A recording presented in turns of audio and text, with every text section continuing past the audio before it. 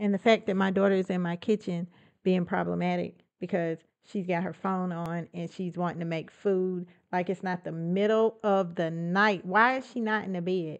Why is she acting like, when do you talk about sex, Shala? When do you talk about sex?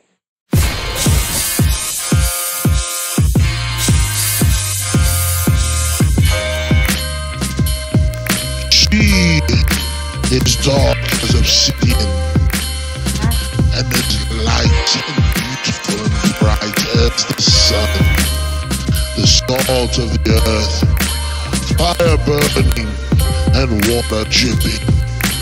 How could be fusing stardust and magic? She is timeless, the plug that doesn't need a plug. She is the wireless woman. And let me say it again for those who need to hear it. The black woman is God. Let me say it again. The black woman is God.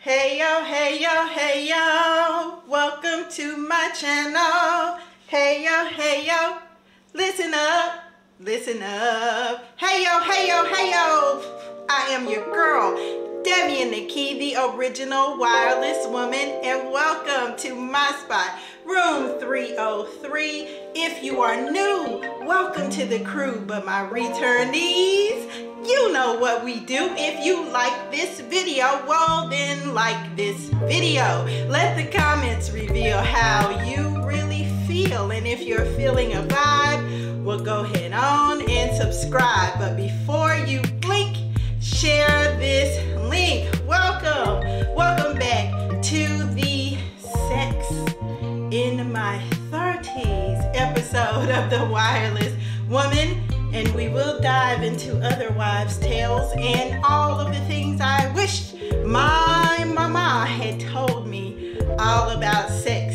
in my 30s. So you already know what time it is, because you already know what we do. It is time to call the roll.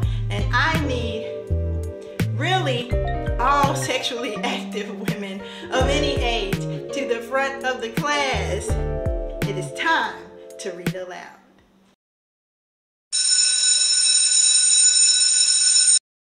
All right, well, welcome back to all of my old school Wi-Fi's, my dial-ups, and welcome in to my new school 5G Wi-Fi's.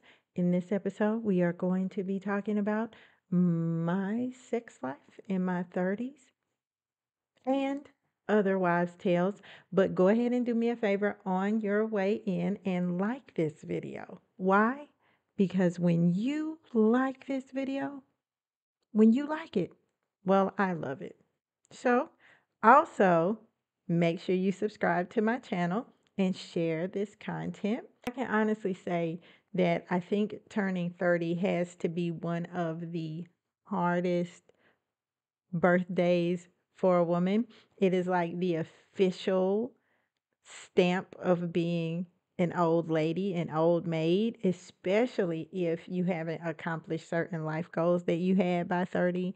I mean, mostly all women want to be married by 30 because of all these fictitious myths about how women are over the hill once they turn 30. But I came across this very interesting phenomenon in my 30s, and like, I don't know where moms be when it comes to us developing past teenagers when it comes to our sex life. You're just told as a woman, don't have sex, wait till you're married. And that's pretty much sex ed for a woman. But what I found was this interesting phenomenon. 30 sucked, 31 sucked more, 32 sucked the most. But when I hit 33, I started to notice that I had hit my Optimus Prime.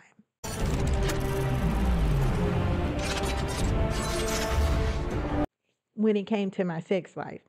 And it wasn't necessarily what would follow, but initially it was just more of a confidence. It was just more of like a, I know what I want, how I want it, and when I want it. It was owning, the mom bod or whatever kind of bod you have at that time, and some of those insecurities melting away. And what a lot of women don't realize is that what causes that is a surge in your testosterone. As women begin to age, as we get on the other side of 35, we begin to produce more testosterone than estrogen. A lot of younger women and girls can become very out of balance with their testosterone if they've been put on birth control at a young age. That's why we see a lot of hypersexuality with young girls. But when you're younger as a woman, like in your older teens and younger 20s, you really just don't have the mental, emotional, physical, and psychological security to really own your sexuality in that way. So you may be sexual, but you're definitely not having your best sex at that point. And you're not exuding that sexual confidence that really allows you to own and initiate your own experiences. So I found between 33 and 35 that I really began to build a whole different type of sexual confidence. And baby, 35, that was kind of like something else. You sure look like a master to me. And what I find really interesting is when you hear certain content creators who shall not be named, because why gas that trash up, talk about women who are under 35, they give you this sense that those women have more value than women who are over 35. However, what I have found in my dating experience is that after about 35, the value of a woman begins to increase, kind of like buying a house. At a certain point, once you put enough equity into that house, it becomes a bank account. It becomes this awesome savings account for the future. It's almost better than a life insurance policy in some ways. But when it comes to men, once they hit that 35-year age, their value begins to depreciate, kind of like a car. It's got all this utility, but as your car gets older, it goes down in value. And this isn't to say that men aren't valuable. I'm going somewhere with this. Just follow me. It's just to say that the way we look at what is being contributed to a relationship prior to 35 is a little bit different after 35. I just turned 40 last year, and I can honestly say that 35, 6, 7, and 8 were really these super awesome years of just sexual exploration. I would encourage any man or woman who can marry by 35 to do that, because there's just kind of like nothing worse than being in your sexual optimus prime, ladies, and not have that steady, stable partnership in a man, because it really is such a beautiful time to be able to explore your sexuality without being a city girl. Let's be honest. The city girls are not these 20-year-old girls. They might be having a lot of sex, but they are not enjoying it like we do. Let's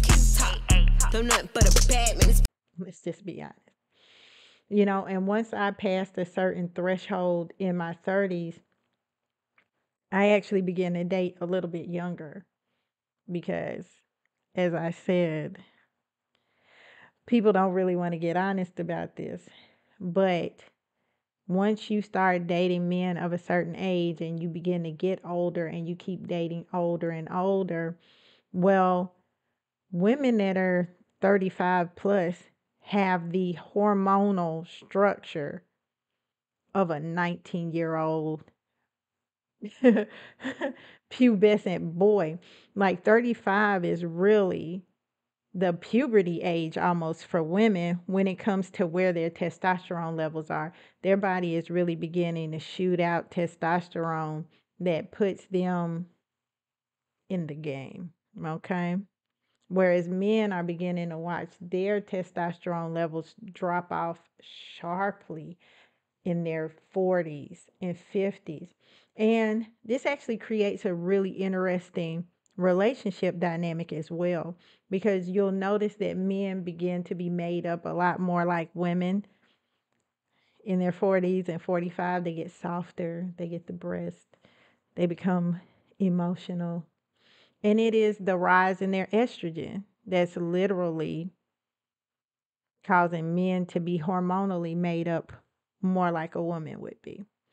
That's why, I mean, we go through all this transgender stuff, but if men would kind of just give it a few years, you'll be a woman anyway.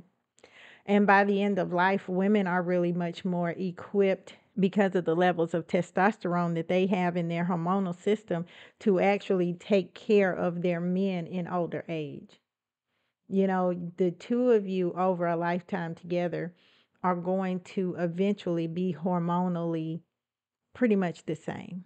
Men lose their vigor and libido and aggressiveness over time. And women actually will become more aggressive over time. That's why you have these men that really don't particularly want an older woman. And they call you aggressive and bossy and assertive, but it's your hormones. Like some things are nurture, but some things are nature. You know, most of us were raised by women that were a little bit more aggressive in their demeanor. And a lot of that has to do with the hormonal management of a woman. A 40-year-old woman is going to naturally be more aggressive than a 40-year-old man. But if you all have balance in your relationship, you will grow together. As a woman grows in her wisdom and her assertiveness and her ability to lead her family and to be a strong counterpart, this is what we're talking about when we talk about the equal yoke. Because you have to remember, from an agricultural standpoint, what I've said in my Black divorce video about how the equal yoke is a stronger, younger ox. Women tend to get stronger and younger as they age. And then the older, wiser ox are yoked together. Men tend to become softer, more temperate, and very, very wise in their understanding as they get older. And these two things begin to continue to work together. When you're younger, he's the stronger, younger ox.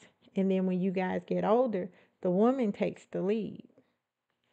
This is the natural balance of things to keep you both able to evenly exercise power, so that no one is the head of anyone else, so that the woman who's taken from the rib always has equal standing with her men. We're made to be interdependent, not codependent. Because I promise you, men, there's going to come a time when you're not going to be the stronger partner. And you're going to have to be able to trust your woman's leadership and guidance, that she's followed you in the path long enough that when it comes her turn to make those decisions about final expenses, and like I said, the 4 for 4, like I said in the marriage box, you're going to give her 4, she's going to give you 4. And you have to have learned enough from each other that by the time she reaches her 4 years of Optimus Prime, you trust her. That you guys have used all these 30s years to develop not just sexual but emotional intimacy with each other. I think that you miss something when you're waiting until you got an old, decrepit, gnawed, crusty set of balls to settle down. You know, because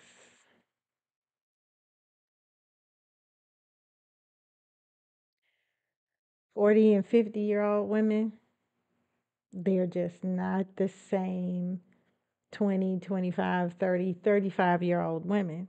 They're hormonally not the same. And I don't think it's a bad thing at all, ladies.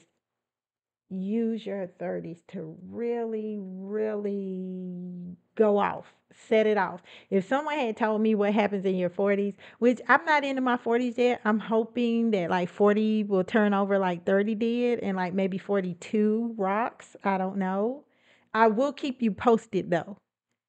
As I'm adapting in my knowledge, I am committed to sharing what I experience, see, and know.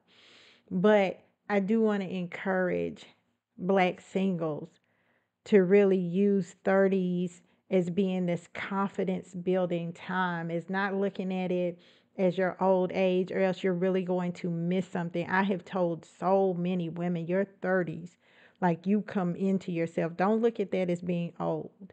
And y'all 20-year-old women, don't look at these 30-year-old women like they ain't got it going on because they know some stuff you don't. No, baby, they on a whole nother level. I'm on a new level.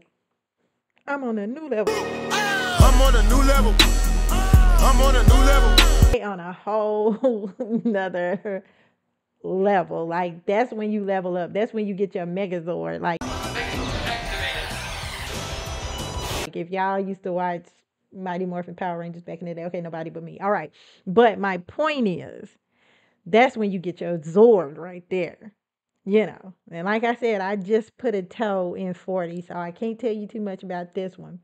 But I can say enjoy 30, 37, 38, 39, and baby, you are not married till you marry. You are single until you marry. You know, make sure you really take that time to explore who you are and what you want. Because as you're getting this supply of testosterone, you're going to really be empowered and endowed with the ability, the sharpness, the keenness of mind to be able to, them emotions going to get cut off, baby. All that love you was looking for in your 20s. Baby, when you hit your 30s, it's like, what can you do for me lately? Ooh, yeah, it's over.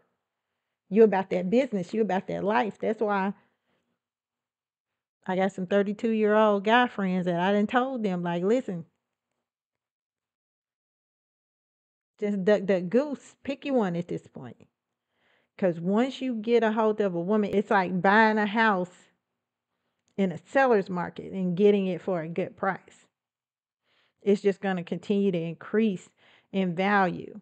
And ladies, you have to see yourself that way as a commodity. Anybody who's telling you at 35 that you are over a hill, baby, is under a rock, boo. I mean, sex in my 30s was a squid game. Okay? It was really just so much more about me. I became so much more selfish and self-centered. I received so much more pleasure. I became so much more comfortable in my skin. And every woman deserves to be able to shed that 20-year-old skin in your 30s and really just stretch yourself. Now, when I say stretch yourself, I don't mean be a hoe. I don't mean city girl, summer, winter, fall. I mean really begin to have purpose for how you use your body. Really begin to explore and expound on what intimacy is between you and the partnerships that you choose. Choose partnerships that are nurturing, that give you that space and that room to really explore this new 19-year-old body that you got. These new 19-year-old hormones, that person that really makes you feel safe, to have a safe word. This is what this time is for in your life. And I will say that I got some 50-year-old friends that say it gets better. So I'm making this episode to be an encouragement to women who are in their early 30s, moving into their mid 30s, to say stretch yourself in your career, in your love life, as a parent. You have so much more capacity. You're going to see your capacity really begin to double up and level up as you reach the other side of 35. So get ready for that. Get prepared for it. Look forward to it. Take it easy on yourself. rest in that femininity that you got left. Really learn how to wield it so that you can keep it in your 40s and not move into a very aggressive mannish space because you didn't really prepare for what was going to happen to you hormonally. So as always, I am your girl, Devian Nikei, your neighborhood wireless woman. That's all for this episode. Make sure you meet me in the comments. For now, class is dismissed. See you in the next episode.